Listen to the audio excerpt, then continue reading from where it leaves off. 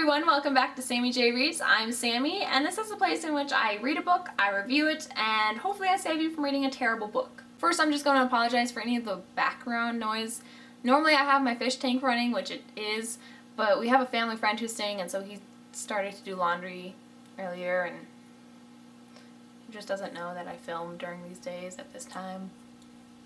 So we'll try and make do. This week's book review is going to be on another manga. It is my second favorite manga, and it has both a fan base and a troll base. Yeah, that's right, I just coined the term troll base, so if anyone uses it here on out, pop. If you've already read the title, then you already know what the review is, which is sort of a buzzkill, but eh. Then you know that we're going to go ahead and review Naruto. Yeah. If you haven't read Naruto, or even heard of it, the basic idea of the entire story, along with the entire series, is that we have a young ramen-loving ninja in training who wants to become the Hokage. Hokage is basically the president of the ninjas, but not only do you have to be politically aware, you also have to be very badass. You have to be elite, very skilled. You're pretty much the best ninja in the entire village. When you first meet Naruto in the volume, you go, there's no way he's gonna become Hokage if he is acting like that. I say this is because when you first meet Naruto, you instantly see that he's a class clown, he's a prankster, he's defacing sort of the ninja Mount Rushmore of sorts. You don't take him seriously, neither does the entire village. Naruto's goal is to prove to everyone that he is worth something. The reason why this novel has a sort of strong troll base that I would consider it is because of the anime. When it came over to America and it was dubbed, we got this sort of infamous catchphrase from Naruto that's mentioned nowhere in the novel as much as it is in the anime, and he constantly says, "Believe it!" If you say that, you kill a ninja. Believe it! It's totally fine by me, because the less ninjas there are, the easier it is for me to become the top ninja. Believe it! Yeah, that's right, I'm a ninja. But we're not gonna really compare the anime with the manga. In this first volume of the series, it is rather character-based. You end up meeting Naruto and learning a little bit about his history.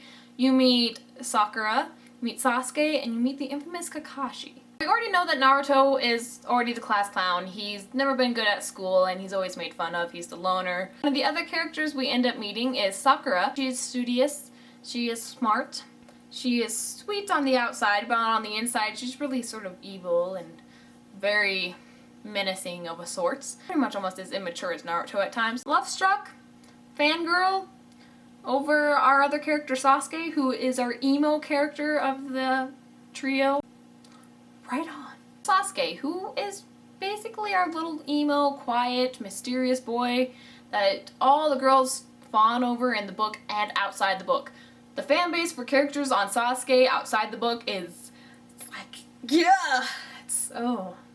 I'm not a huge fan of Sasuke because, for me, he's a little too depressing for my own taste.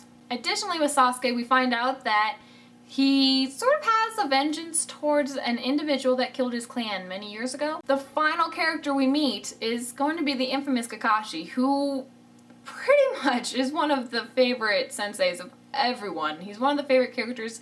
He is very lazy-ish, laid back. He's really badass. Like, when the kids first meet him and he has them fight against him, he's reading a dirty novel. What I tend to see for the general consensus is that everyone sees Naruto as annoying in this first volume. Sakura, meh, she's not that amazing. If you're older and you're reading it, usually you're going like, oh god, Sakura, especially if you're female. And Sasuke, if you see him as very depressing, that would be typical. Unless you heartthrob over him, then that's another typical response. Kakashi you immediately attach to because he's pretty much just badass. Because this volume is so character driven and doesn't have much going for catching your attention,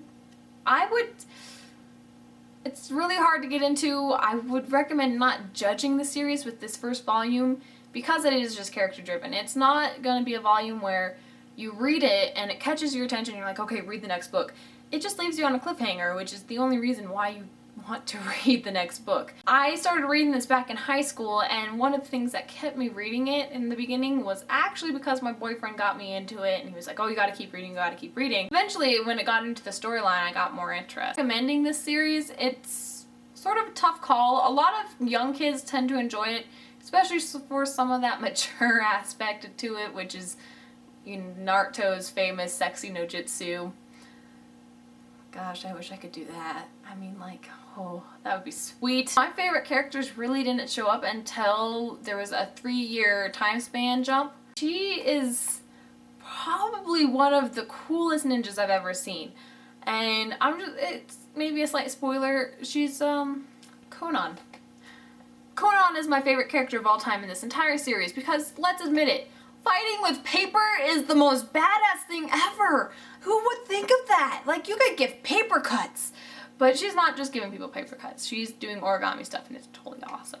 Going back to the anime, I would say don't rely on it completely because of the 3-year fillers that they had, and sometimes the storyline gets a little mixed up. So that's it on Sami J Reads. If you have read Naruto, whether it's this first book or the series, you have your own reviews, whether you hate it, you love it, go ahead, comment down below, leave me a video response. I'd love to hear what you guys think about it. If you have a book that you want me to read, review, and do the whole shebang with, go ahead, comment down below, or you can message me, anything, and I'll check it out and all that fun stuff. If you want to see more book reviews, I post every Thursday, and yeah, just hit subscribe up above, and I'll see you guys in your inbox. Totally. That's it on Sami J Reads, and I will see you guys on the other side of the book. Bye! In the mountains, yeah, I live above 9,000 feet. It's totally sweet.